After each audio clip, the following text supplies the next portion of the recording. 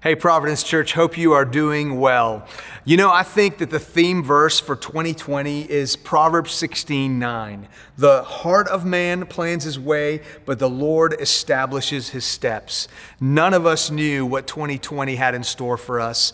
It's just been a whirlwind, and it's just been unprecedented. And we've been trying to seek the Lord as we've navigated this. And of course, personally for me, my father passed away last month. So it's just been a really difficult and interesting time. I want to thank all of you who've been praying, first of all, for me and the loss of my father and my family, but then also praying for us as elders as we've had to navigate, again, things that there's just not really a playbook for. How do you lead a church through a pandemic? So today I want to do a couple of things. First of all, I want to tell you what's coming for us in August. And then second of all, I want to share a little bit of what's gone into the decisions that we've made as we've navigated the last few months. First of all, I want you to know that beginning on August the 9th, we will reopen our church for in-person public gatherings, both at 9 a.m. and 11 a.m.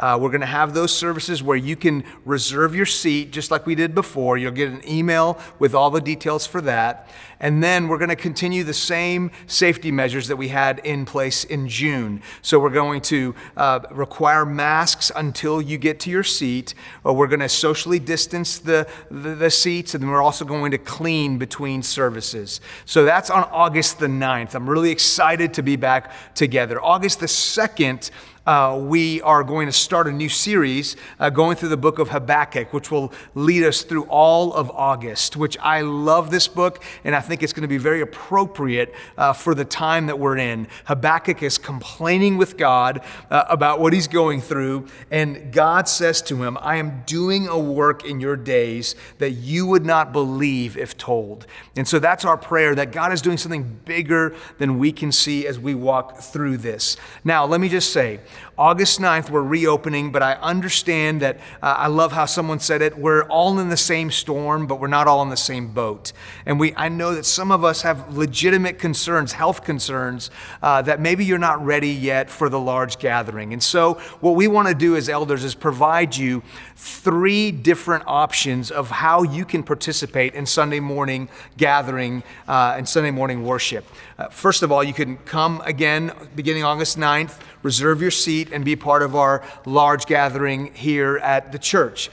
Second, you maybe aren't ready for that, but maybe you're comfortable with a smaller group. And so we want to encourage you to maybe invite community group members who are comfortable to meet together into your home, or maybe even a neighbor into your home, and have a watch party, so to speak, but it's actually a worship experience, right? That you can go to our providencefrisco.com/live, watch the live stream together, participate in worship together.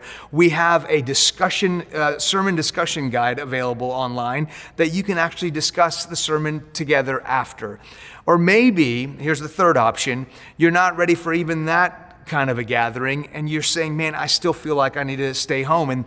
And so we just say, by all means, then do so, but really be intentional with it.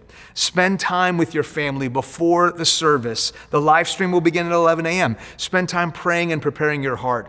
Providence Kids has many things that you can have in place for your children that they can participate. That there's activities there. There's discussion questions for them after the service. There's videos for them also to worship after the service. So use those resources that we have for you. So one of those 3 options, we pray that you will stay connected to the church and continue gathering. Now, what I want to do is speak a little bit into the decision making and just give you an insight into our heart and our mind and what has led us to make the decisions that we have made. It's not been easy. As I say, it's not been easy. Again, there's not a playbook for this. We've sincerely sought the Lord to do what we feel like is wisest, to continue to care for our people and continue to stay on mission. We believe strongly in gathering gathering together as a church. Hebrews 10 says that we are to consider how to stir up one another to love and good works, not neglecting to meet together, as is the habit of some, but encouraging one another, and all the more as you see the day drawing near. This passage is meant to highlight the necessity of meeting together, of gathering together. It's meant to be a warning against isolation in the Christian life. But this doesn't mean that the only way to meet together is to meet in a church building and have at least, let's say, 100 or 200 people together. Again, the time that Hebrews 10 was written, most of the church was meeting in homes, actually. And then also the time that it was written, there was no such thing as live stream or Zoom. And so the heart of this passage is don't be in isolation. Don't neglect gathering together with the body. But wisdom needs to be employed as well. In the New Testament, for instance, in Acts chapter 9, verse 25, the disciples learn of a plot to kill Paul. So they put him in a basket and they lower him down through a hole in the wall so that he can escape safely. So yes, they were bold on mission, but they also employed wisdom. Today in Iran, they have to gather, but they can't gather publicly.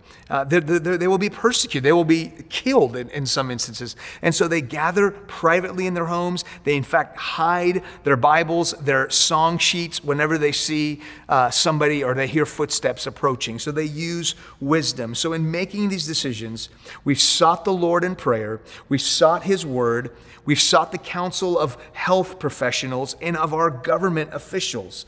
And we've talked to churches in our area who are in the same boat that we are in. And again, churches that think the way we do. And so in July, we were going to press on as we did in June.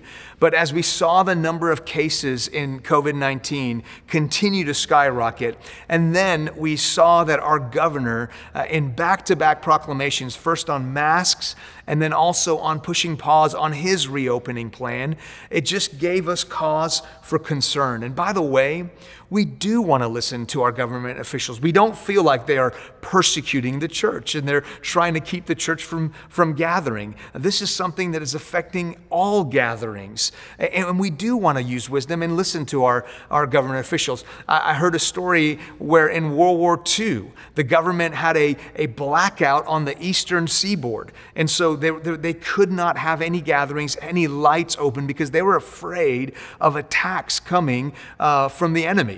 And so the church didn't complain and say the government is taking away our rights or coming against us or persecuting us. No, they complied in wisdom.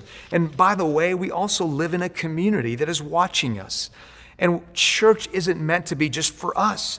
It's meant to be for this community, that we love them, that we are a witness to Christ. And if there are gyms and if there are other establishments, other owners of companies, let's say, barbershops, whatever it may be, that this is affecting them, the restrictions, and they see us say, man, forget the restrictions, we're going to do whatever we want. Well, that just hurts our witness. And our prayer is that people will look at the way we have conducted ourselves through this pandemic, and hopefully one day when this is over, more of those people will want to come and be a part of this. And so to that end, we felt that we made the wisest decision at the time in July to push pause on our public in-person gatherings. Again, we kept praying through it and kept assessing. Today, where we're at, again, we feel we're in a different position. We feel like in most cases, especially in Collin County, we've seen that the numbers are starting to level off. And I know in other counties, they're continuing to rise. But we feel like we're learning that now, man, this is something that is not going away immediately, and we're going to have to learn to coexist with this virus. And so because of that, we've felt that the wisest thing for us to do at this time is to, again, have those three different options to continue, again, emphasizing the importance of gathering together. And we ask you to prayerfully seek God and do what you feel is wisest for your family, either, again, in your home with other community group members or with your family, or come join us.